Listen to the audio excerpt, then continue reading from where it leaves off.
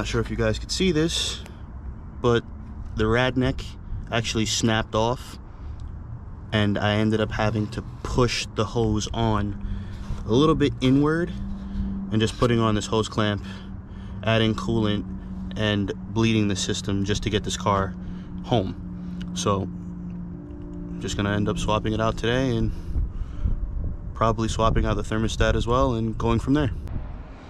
I ended up taking out the passenger side fan shroud so I can get to this transmission cooler line, and I could just take this off.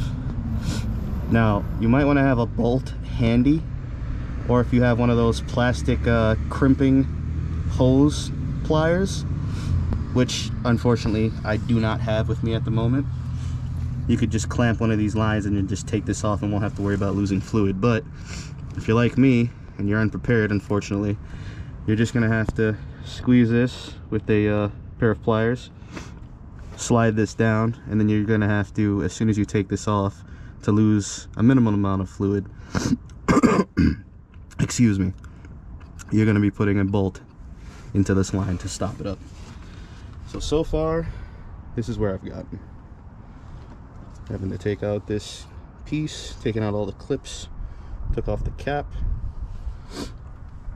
took off the top hose, and yeah, took off the two 10mm here for the fan, and took off the 12s for these brackets.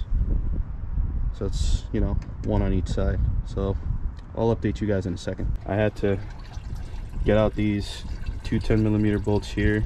I had to take out the 12 that's on each side for these brackets. Took off the cap, obviously. Got off this top hose. Took off this inner grill piece so I could get to these bolts. And I ended up putting a screwdriver, a flathead, on this part right here of the fan shroud that's no longer in here, in order to pop out that overflow tank. So you guys will see it right here. Sorry for the noise. You guys will see it right here. I had to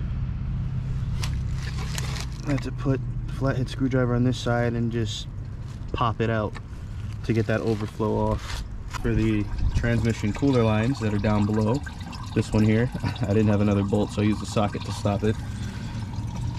And then you have this one far over here. If you can squeeze the clamps and just slide them down the lines, once you start squeezing and say bending the lines with clamps, you're gonna want to spray like rust penetrant like PB Blaster or WD-40 into the part where the hose just starts to open up a little bit.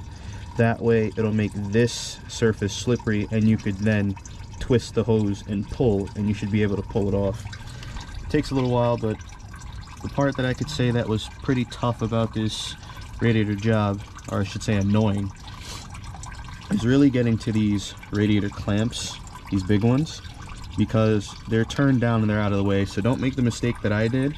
You want to obviously take off that undercover panel so you could go on the bottom and reach the hard to reach clamps with the right tools. So you're going to also want to, before I forget, disconnect these fan connectors. You don't want to flip up the tabs. These are not the ones where you have the tab where you would press down. You actually have to flip them up, take your other hand, and then pull the connector out.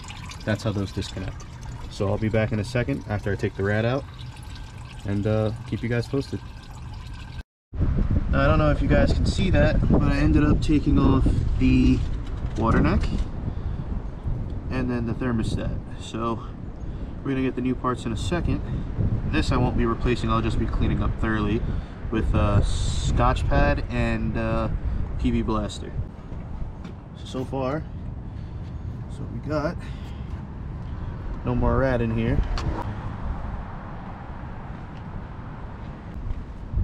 No more rad.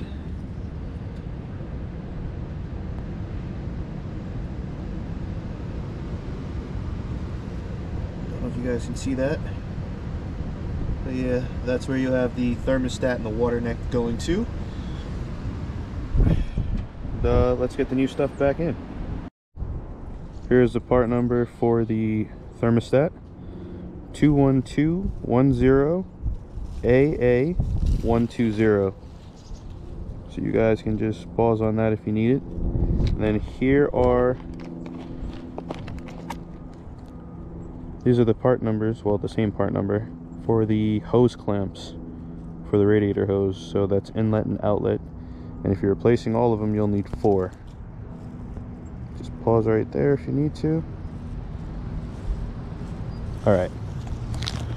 Then we have the part number for the bottom hose, which is 45161AJ100. So you guys could pause on that if you need it. And this should all apply to, I want to say like a 2010 to maybe 2014. I'm not sure, just double check Outback, but just double check, you know, what parts fit your car.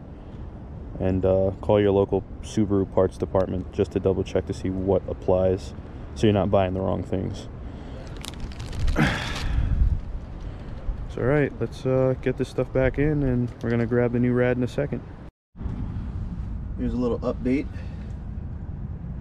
Don't know if you guys can see that. That is the new thermostat that I just put in, and here is the water neck after I cleaned it up. Now there was a lot of crud all over this. I had to use sandpaper, and then I had to use the PB Blaster and Scotch Brite pad, and just keep going over this until I could get it pretty much smooth. And even the mating surface, you don't want to use sandpaper. I don't recommend it, because it's a mating surface. You don't want to nick it, take off material, and then you'll have a leak. So I just used a plastic razor blade and kept going over this all around the surface, and then kept going between that and using the Scotch Brite pad and the PB Blaster on this surface. I also used a Scotch Brite pad on this mating surface and got it fairly smooth as possible. And now we're going to mate that back together and complete the install, or I should say continue the install. Alright, so from here we now have the new radiator in, new top hose, new bottom hose, fan shrouds are back in, overflow tank, and those transmission cooler lines at the bottom are all in. So now here we have a coolant pressure tester, which I think I've shown in an older video before. So we've got that all hooked up here.